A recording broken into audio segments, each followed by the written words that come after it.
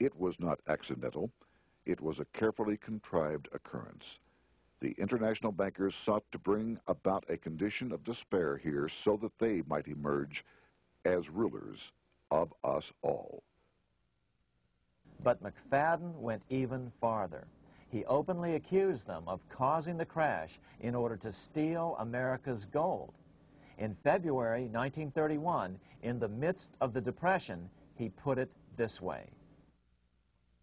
I think it can hardly be disputed that the statesmen and financiers of Europe are ready to take almost any means to reacquire rapidly the gold stock which Europe lost to America as the result of World War I. Curtis Dahl, a broker for Lehman Brothers, was on the floor of the New York Stock Exchange the day of the crash. In his 1970 book, FDR, My Exploited Father-in-Law, he explained that the crash was triggered by the planned sudden shortage of call money in the New York money market.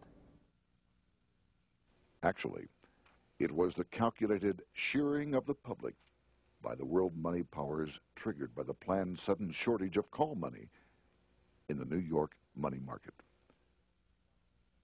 Within a few weeks, $3 billion of wealth simply seemed to vanish. Within a year, $40 billion had been lost. But did it really disappear? Or was it simply consolidated in fewer hands? And what did the Federal Reserve do?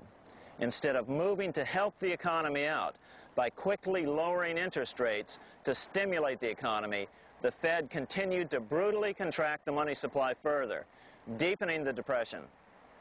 Between 1929 and 1933, the Fed reduced the money supply by an additional 33%. Although most Americans have never heard that the Fed was the cause of the Depression, this is well known among top economists. Milton Friedman, the Nobel Prize-winning economist now of Stanford University, said the same thing in a National Public Radio interview in January of 1996. The Federal Reserve definitely caused the Great Depression by contracting the amount of currency in circulation by 1/3 from 1929 to 1933. But the money lost by most Americans during the Depression didn't just vanish. It was just redistributed into the hands of those who had gotten out just before the crash and had purchased gold, which is always a safe place to put your money just before a depression. But America's money also went overseas.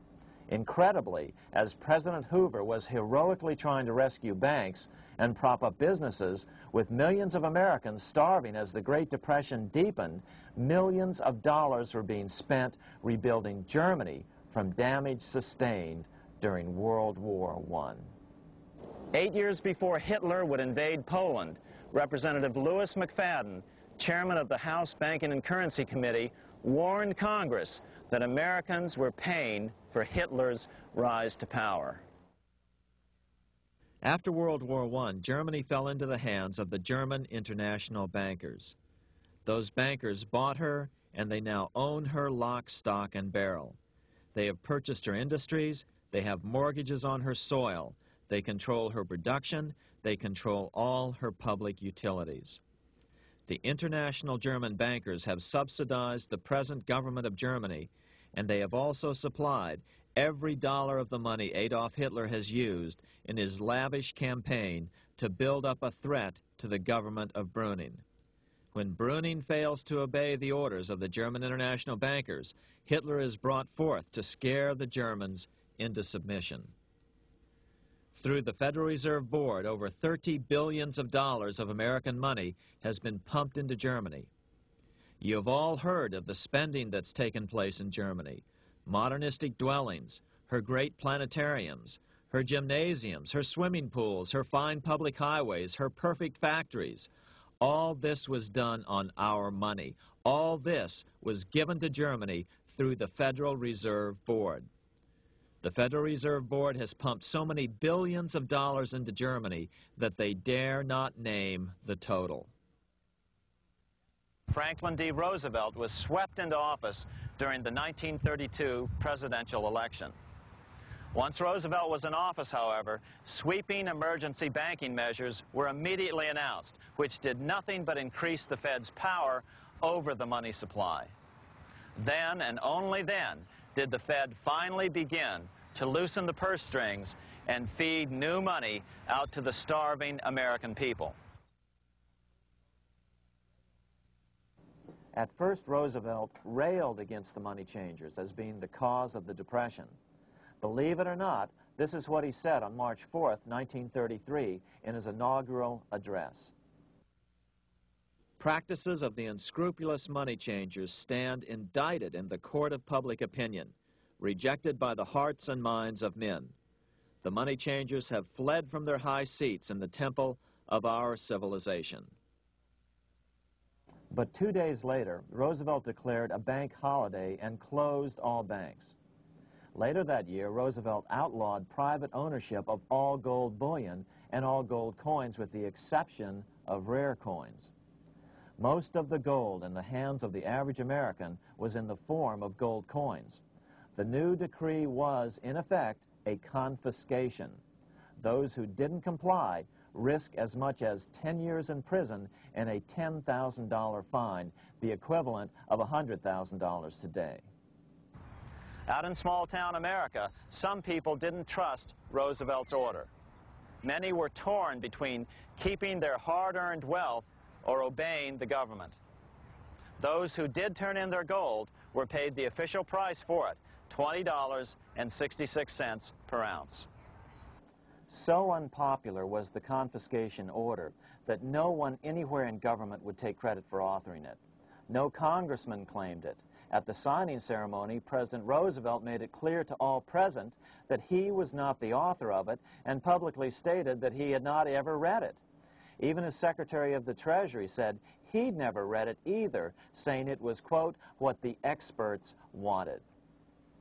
Roosevelt convinced the public to give up their gold by saying that pooling the nation's resources was necessary to get America out of the Depression. With great fanfare, he ordered a new bullion depository built to hold the mountain of gold the U.S. government was illegally confiscating. By 1936, the U.S. Bullion Depository at Fort Knox was completed, and in January 1937, the gold began to flow into it. The rip-off of the ages was about to proceed. In 1935, once the gold had all been turned in, the official price of gold was suddenly raised to $35 per ounce. But the catch was, only foreigners could sell their gold at the new higher price. The money changers who had heeded Warburg's note and gotten out of the stock market just before the crash and bought gold at $20.66 per ounce, then shipped it to London, could now bring it back and sell it back to the government, nearly doubling their money while the average American starved. The Fort Knox Bullion Depository sits here in the middle of the Fort Knox Military Reservation, 30 miles southwest of Louisville, Kentucky. This was as close as we were permitted to get to the depository despite years of letters from members of Congress to allow our film crew inside. The 4-acre grounds immediately surrounding the building are guarded by an electrified steel fence, an open moat, and 4 machine-gun-armed guard pillboxes at the structure's corners. When the gold began arriving on January 13, 1937, there was unprecedented security. Thousands of official guests watched the arrival of a 9-car train from Philadelphia, guarded by armed soldiers, postal inspectors, Secret Servicemen, and guards from the U.S. Mint. It was all great theater. America's gold supply from across the land had been pooled, supposedly for the public benefit, and then safely tucked into Fort Knox. But all that security would soon be breached by the government itself. Now the stage was set for a really big war, one which would pile up debt far beyond that of World War I.